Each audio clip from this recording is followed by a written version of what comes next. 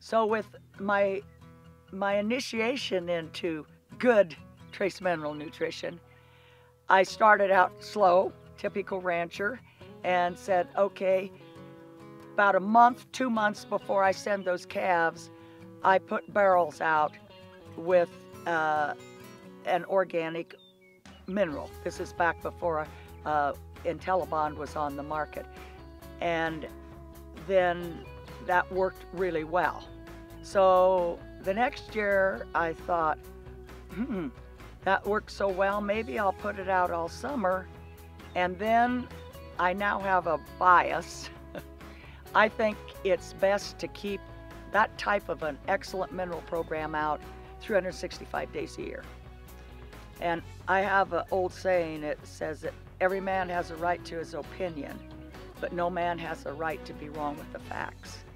And I'm going to class this as opinion because there are kind of two distinct ways that people feed their mineral. I like to feed my salt with the mineral in the same bag. And some people feed a mineral and then they put the salt out. There's also another tendency for mineral feeders that some just put it out seasonally. That's an opinion. Some put it out 365 days a year. But my reasons for putting it out 365 days a year is that I can get the intake where I want, which is critical.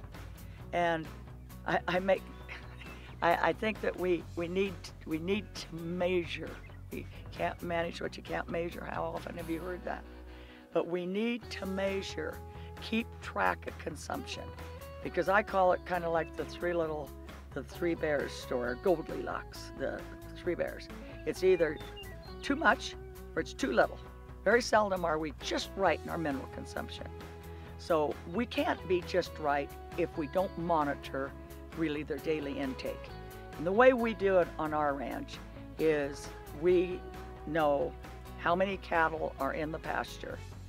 We know that we want, and I usually formulate for 3 to 4 ounces per head per day.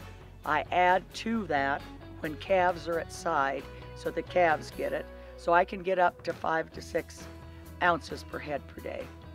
And then I calculate that, and then we take that many bags out.